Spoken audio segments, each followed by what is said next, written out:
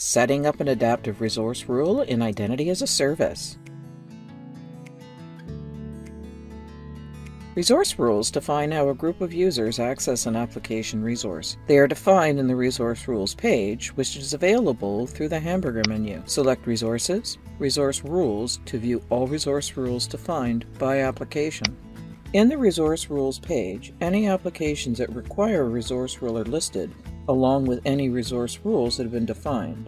There are already 2 IDaaS portal applications with resource rules defined, one for the administration access to the admin portal, and one for the users to access their self-service. In this demonstration, we will show how to add an adaptive rule to the administration portal that requires different authentication based on a number of factors. This is called an adaptive rule because it adapts to the conditions presented by the user before it identifies the type of authentication required. In the resource rule definition, the rule name and description are set. Resource rules can be applied to all users or just those in specific groups. Group-specific rules take precedence over all group rules. In our case, we will apply this resource rule to a specific group.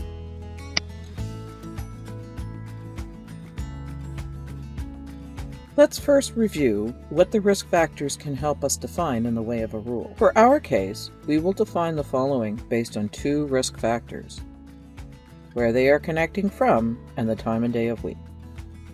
Group A can log into the administration portal from within our VPN with just an OTP during 9 to 5 weekdays. We will also allow their knowledge questions as an alternative.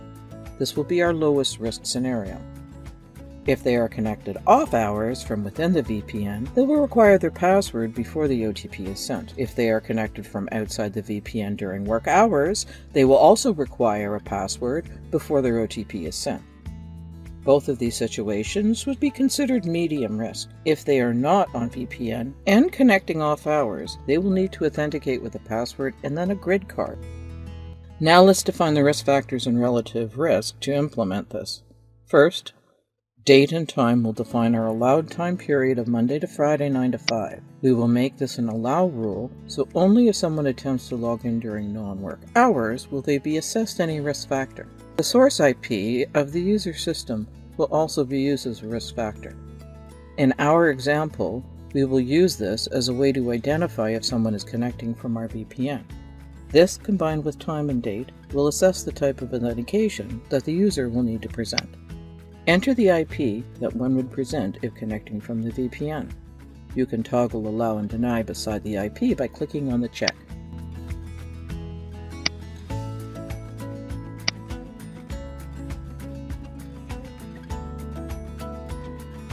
With both conditions defined, it's time to set the relative risk. Moving the bar of the date and time halfway shows the risk at 100% because it is the only factor being considered at the moment. Once we also move the source IP halfway, both risk factors are now 50% because both will be considered equally in the assessment of someone's access.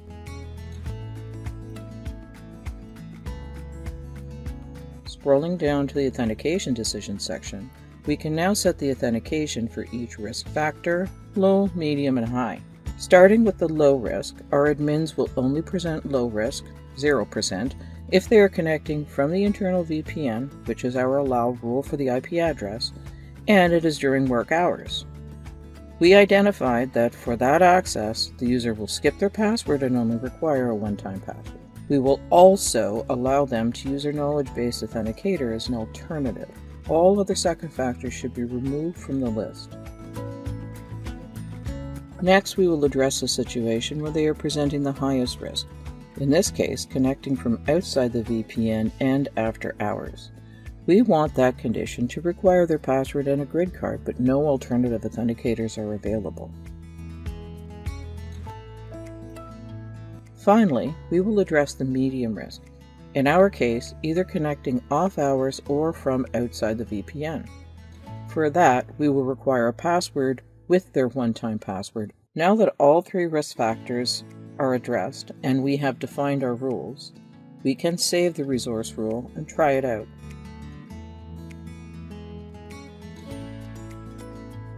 Back in the dashboard, I will now verify with an administrator that is in Group A. Log out, and log in now as Ken Crypto, a Group A administrator.